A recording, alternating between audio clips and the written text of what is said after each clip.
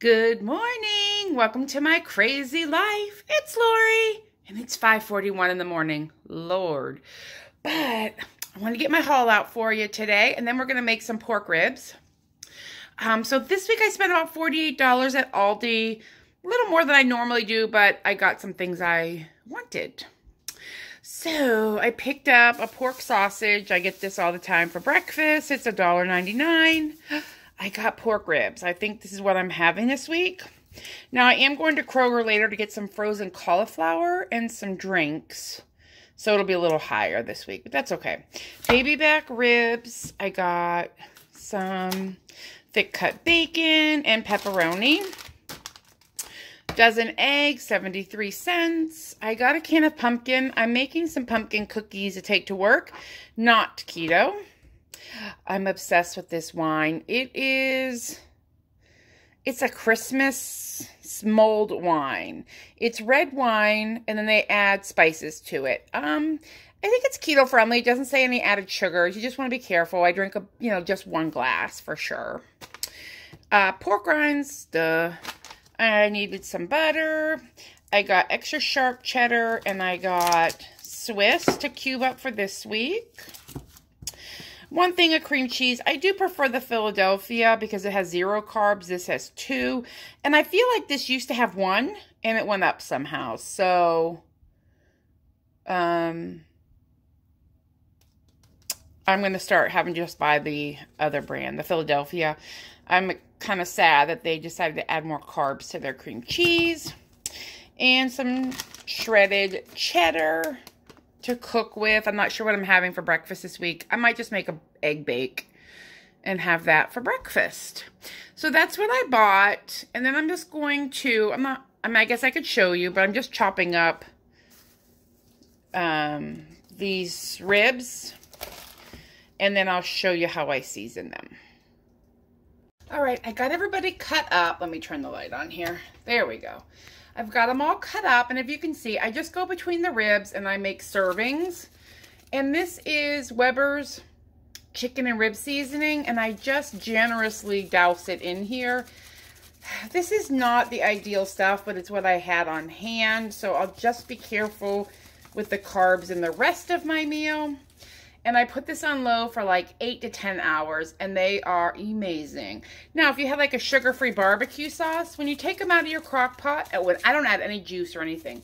When you take them out, you can throw some barbecue sauce on them and put them under the broiler. And they just taste like barbecued spare ribs. So that's lunches for the week. I'll show you when they're done.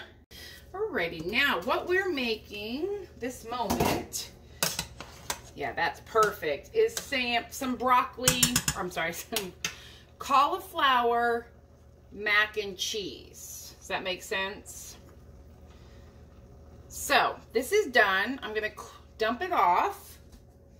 All that is 2 bags of frozen cauliflower with 1/3 of a cup, well, 2/3 of a cup of boiling water. I threw the bags in, you put a lid on it, and you just kind of let it do its thing. Now, in here, I've got about 1/4 of a block of cream cheese, a couple tablespoons of butter. I'm making my macaroni and cheese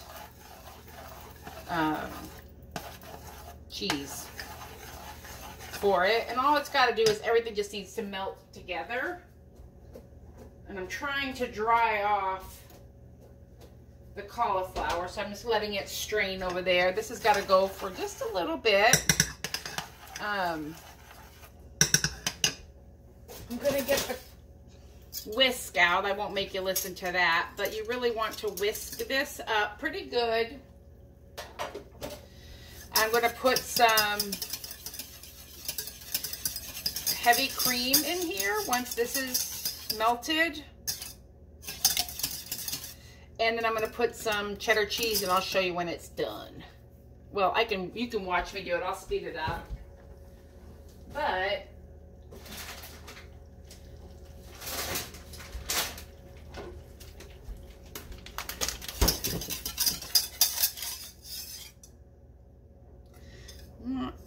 it's not coming together very good. Hopefully it will add the cheddar cheese in, but we need some heavy cream in here. And that was probably 3/4 of a cup.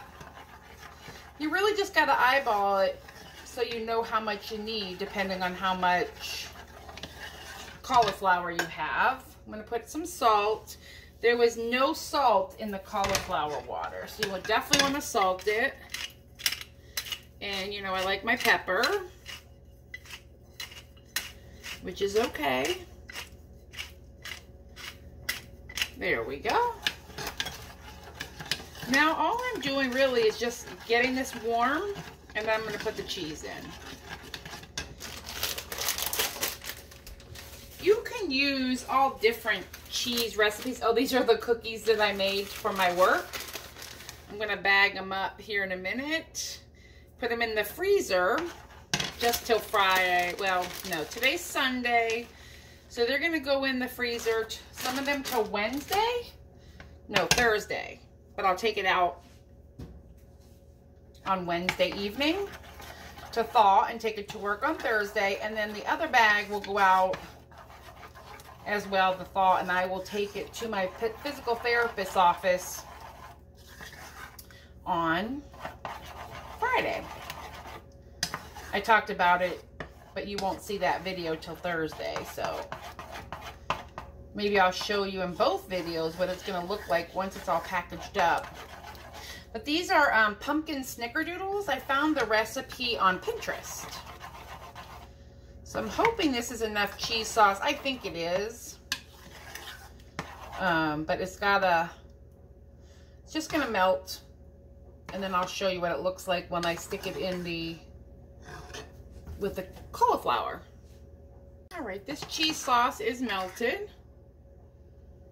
And it's not super thick, but you really don't want it super thick. So we're gonna just, let me just bring you over here so you can see what we're doing. There we go. I'm just gonna pour it over this cheese. Oh, I'm sorry, the cheese over the cauliflower. And you can do this with bacon bits. Like you could just add bacon to it. There's all kinds of things you can do. But I'm just making like a cheesy, almost like a mac and cheese to go with my ribs, but it's cheesy cauliflower that will go with my ribs. I could bake it if I wanted to, but I'm not gonna. That's it. That was the whole cheesy cauliflower recipe. I do want to break up a few of these pieces just because they're kind of big. And I find using the frozen cauliflower just is easier because I think it's partially cooked already. But yeah, there we go. I'll show you when I plate it. I got to figure out breakfast next. Alrighty, I've got this pan. It's just a round cake pan really, and if you can see, I sprayed it with some oil. I did go ahead and drain the excess grease. This sausage has a lot of grease, and I don't want it floating about, if that makes sense.